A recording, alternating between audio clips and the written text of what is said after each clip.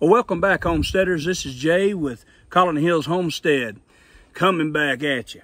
So this evening I'm getting ready to do some work. Looks like I'm going to be planting my yellow summer squash, my zucchini this evening. So I've went ahead in advance 3 or 4 weeks ago in the greenhouse, had my seeds started. They're up now. They're ready to be planted. My garden's already tilled, fertilized, composted. It's ready. I've got my tomatoes out, my cucumbers, some other things.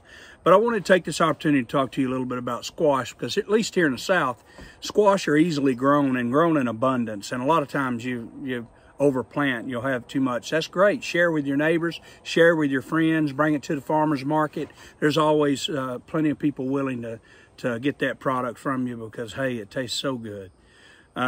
So there's a lot of different varieties of squash that you can plant.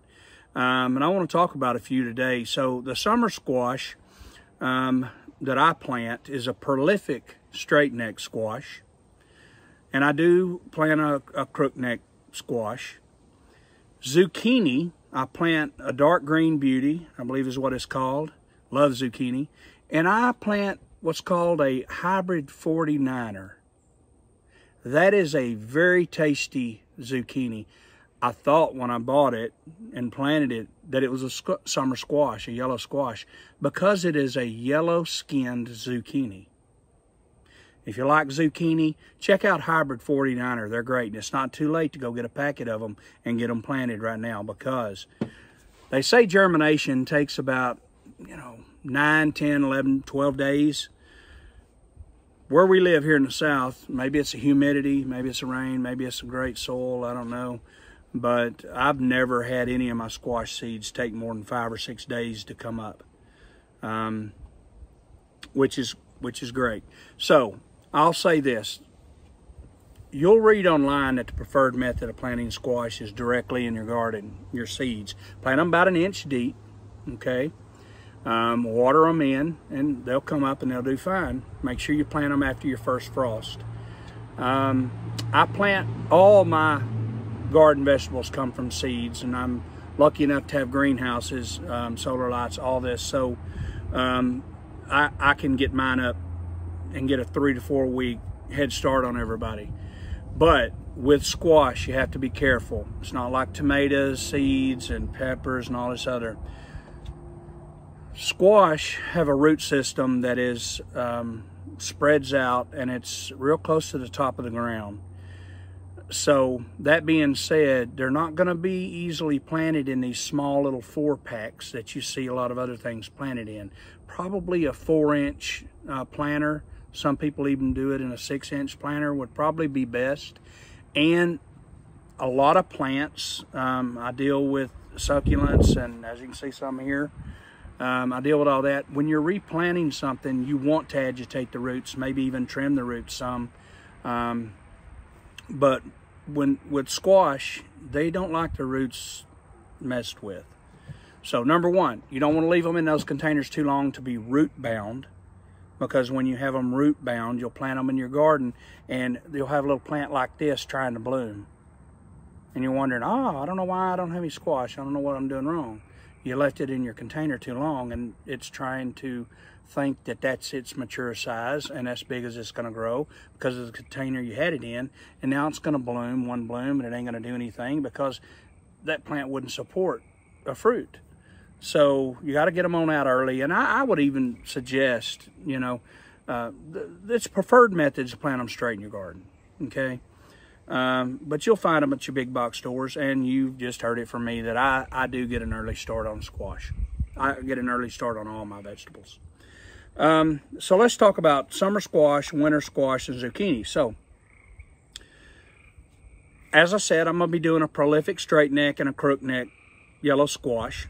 I'm going to be doing I'm doing 3 different types of zucchinis. I'm doing a new one this year, which is a gray zucchini. It looks like a small watermelon, but I'm always wanting to try something new in this area because we just love squash here. But let's talk about winter squash versus all those. Don't be confused by the name winter squash. Winter squash does not mean plant that squash in the winter. Hey, years ago I thought the same thing. what that means is those squash can be planted in the summer, late spring, summer, harvested, and those type of squash are categorized as a hard squash. They have a harder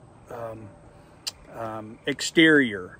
Let's talk spaghetti squash, butternut, you know, things like that, acorn. So those are squash that you can actually harvest, pick from the vine, and they will, if kept under certain conditions and right conditions, you can eat those squash in the winter without preserving them. So I fell in love with spaghetti squash last year. Lord, y'all, please don't do this. I planted a quarter of my garden with spaghetti squash. Here's another difference between summer squash and winter squash. Summer squash, zucchini, they're bushing plants. They may get 2 foot high, provide, you know, however much, 3 foot high max. And you need to plant them about 2.5 foot apart, okay? Spaghetti squash or a winter squash, I planted those things, and some of the runners on those were 15 and 16 foot long, guys. I'm not lying. They ran all over my garden, snaked all over the garden. So if you got that space, that's good. Plant them. Just know that they're going to go. They're going to take off. If you have rabbits or you have predators anywhere in the area that can bite through those vines, it's going to kill that whole vine. So think about that. Those little rabbits love to do that. They're not really bad in my area, but when they figure out where I'm at, like the deer always do, I'll have problems too. Squash love a well-draining soil, heavily composted. They love that type of material, the composting material. Full sun. They handle full sun. Now, it's different in other all the regions of the growing area. So I'm here in East Texas. It gets mighty hot in the summer. I'm talking about days on end, days and days on end, even weeks above 96, 97 sometimes. So there's about a month and a half, two months that are really hot. July and August are crazy hot. So full sun is fine for them. But saying that, if you're in a region like this, you can get 2 seasons of growth from your squash.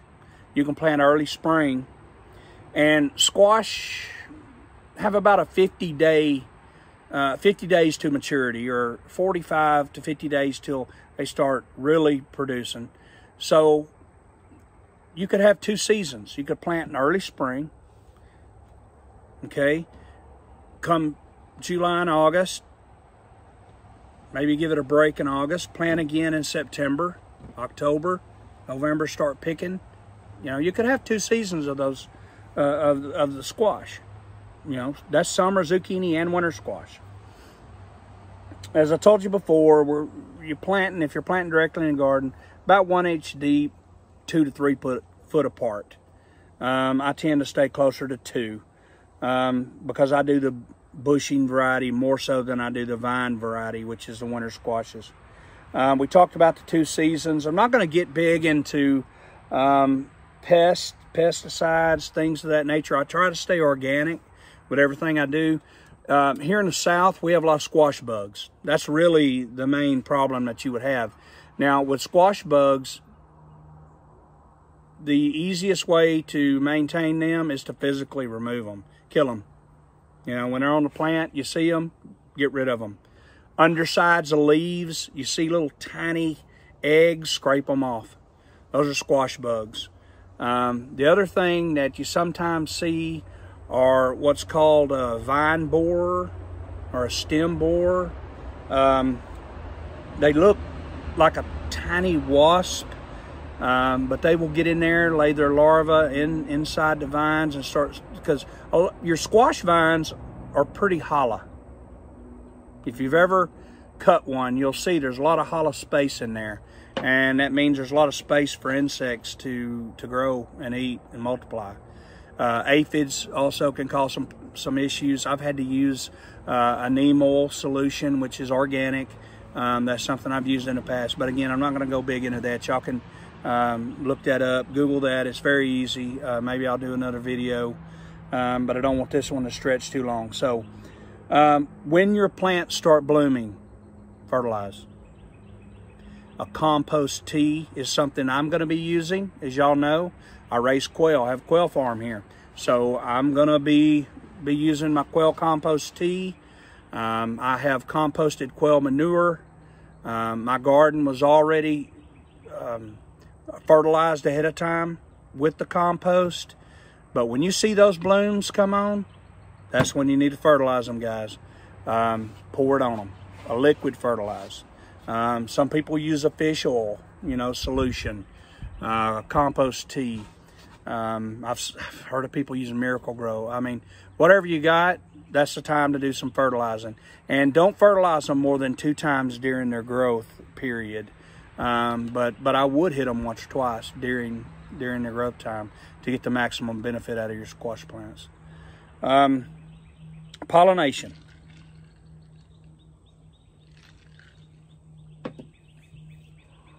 So, a lot of people plant their garden and forget it. They'll weed it, fertilize it, whatever. They don't think about pollination. So, have you ever had those squash that get about that long and they shrivel up, rot, die off? Probably because they wasn't pollinated.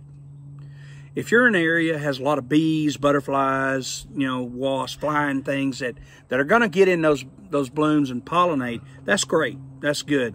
And a lot of us think we do have those things. But would it hurt if we went ahead and made sure that all of our female blooms were pollinated? I'm going to tell you how to tell the difference. So, on your squash plants, you have those beautiful yellow blooms, which, by the way, are edible and a delicacy in some regards. People will pick those blooms. They'll fill them with a type of cheese, a ricotta or a goat cheese. They'll batter them. They'll fry them. I've never had them. They say they're great. So, back to where I was going, because, I love food, so I'm going to talk about it every chance I get. Pollination. Your female blooms, female and male blooms. Your female blooms are going to have a stigma, a lobed middle. And the bloom is going to be attached to a small fruit. That's your female bloom. Your male bloom is going to have a straight pollinated stamen, is what it's called. And it's not going to have a baby fruit on the back side. That's how you tell the difference. Now, if you want to self-pollinate that, there's several different ways. I have found the easiest method to be, you ladies, your wives, your girlfriends, go to the dollar store or whatever you need to do. Get you one of those makeup brushes, the real soft brushes. Some people use paint brushes. I've heard of people using the battery-powered toothbrush to resemble a bee in activity. You get the pollen from the male and you put it in the female bloom. Good to go. You're going to have fruit. Now, that being said, have you ever went out and get a squash or yellow squash and it looked like a yellow squash and a half zucchini? That's because a male zucchini pollinated to your female yellow squash. Happens every year. Happens all the time. I had spaghetti squash last year, which is the first year. They're supposed to be this pale cream color to yellow squash. By the end of the season, I had spaghetti squash colored like zucchini. They still tasted good. They're still great. And I still have some put up. But cross-pollination is going to happen in every garden. That's how we've come up with all these varieties and species. However, you cross-pollinate. Don't keep those seeds for next year because they're not going to breed true. They're not going to come up right. They're just not going to be what you're looking for. But understand that cross-pollination happens. Now that you know how pollination occurs, you have a better understanding of it, okay? So, we're gonna end this video. It's already went longer than I thought it would. I know I can't keep y'all's attention, you know, for long periods of time. It's hard, I know. But I gotta get to work. So please like, subscribe, and share our videos. We appreciate your support. Thank you. God bless. Have a wonderful week.